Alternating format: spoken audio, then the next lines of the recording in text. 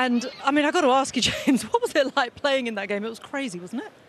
Yeah, it was... firstly, it was lovely to be back, you know. Honestly, you just...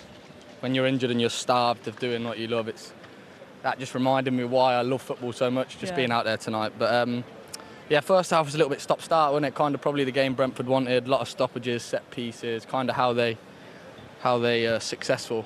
And in the second half, I just think we had too much from them, and we were cleaner with the ball, created a lot of chances, scored some goals, and it's never simple and plain sailing here.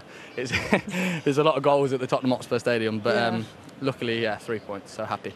And you say that time out that you had, how do you manage that period? I mean, injuries are something that comes with football. How have you managed that time mentally for yourself? I haven't the really. gaffer said you were a nightmare being injured. He joined us before. Yeah, I'm a bit of a moaner. My missus would probably say I'm a moaner at the best of times, so when I'm injured, it's tough, you know. And I always said there's a design fault at Spurs, like the physio room, the beds all face the pitches with big glass windows. Nothing worse is there than you're getting your treatments and stuff, and you're just watching the lads train every single day, you know.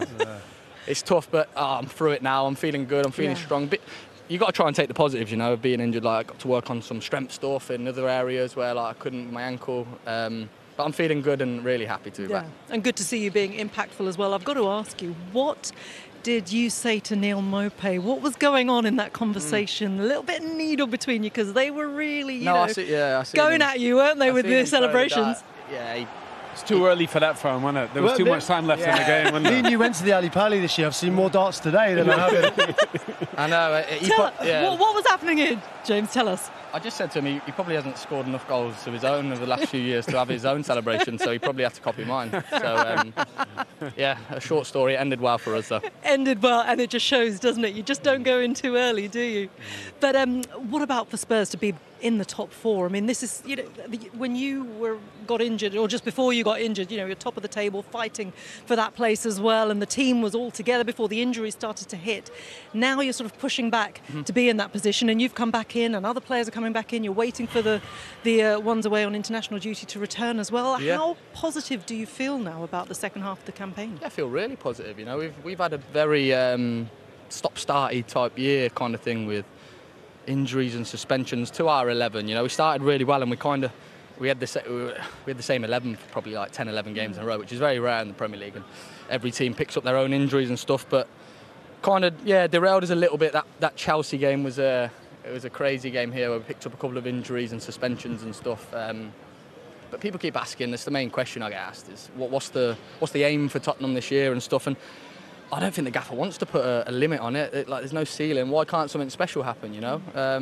What would constitute something special? Oh, anything, though. You know, like, we're I don't know what, that puts us on maybe like 43 points or something like that. 43 now, yeah. So I think we're 3 points behind the two above us, second place. You are.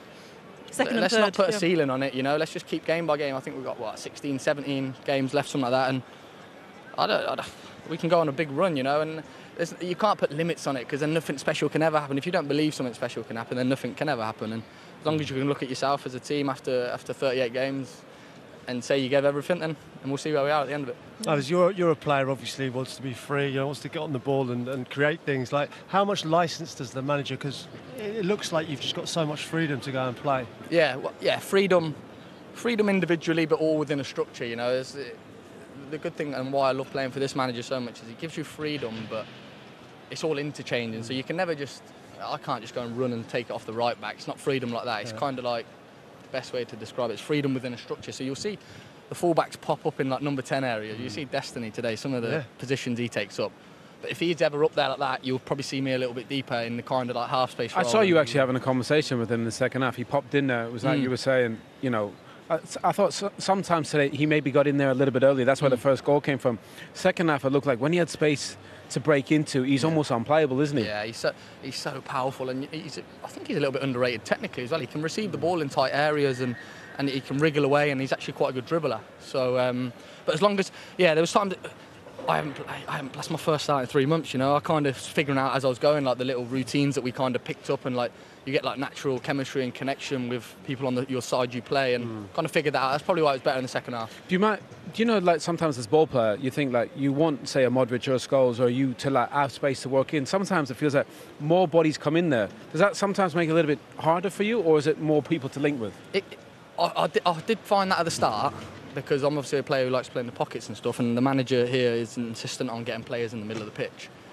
And a couple of times there was in pre-season and early games in the season where I'd be like, someone's actually like in my way almost, you know, like. Yeah. But then it's just the gaffer loves having the players on the inside and overloading. So sometimes you might have to go a little bit wider, or it opens up the pass straight to the winger because it narrows the other team. Like you see Brentford today, very narrow man to man, and you can almost go straight to Timo Werner then from Mickey van der Ven, and you miss out all the little tippy tappy stuff which gets you high up the pitch. So there is method behind the madness, I think. Yeah. There definitely seems like there's a method behind the madness, and it does sort of work. But you do like to live dangerously. Yeah, I did say that, didn't I? Well, to be fair, not just you. I mean, everyone. Yeah, no, the second goal for them is obviously just an individual mistake from Destiny. He just didn't. He said he didn't see Ivan Toney. The shirts blend in with like the seats, and I'll give him the benefit of the doubt. He took the goal really well, Ivan, to be fair, and we were hanging on at the end. But 3 points is 3 points, whether you win 4-0 or 3-2. So we'll take it. Yeah. And how much are you looking forward to what's left of the season? Because this is now the focus, the Premier League, and it's just pushing and pushing as far as you can go. Yeah, that's it. Like I said, no ceiling on it. Just really happy to be back personally and contributing to the team and getting as far as we can up that league table. You won't be nagging the gaffer then, because he'll just put you on the I'll pitch leave him and alone. you'll be all right. I'll leave him alone. Great. Thank you. Great to see you, James, as always. Well done, mate. Great, cheers. Take care. Thank you. See you soon. Great to see James Maddison back involved in a victory as well here at the Tottenham Hotspur Stadium, and it was a really big one. It was a London derby here, and Tottenham Hotspur are back in the top 4 after victory over Brentford. We'll be hoping to hear from both managers after the break.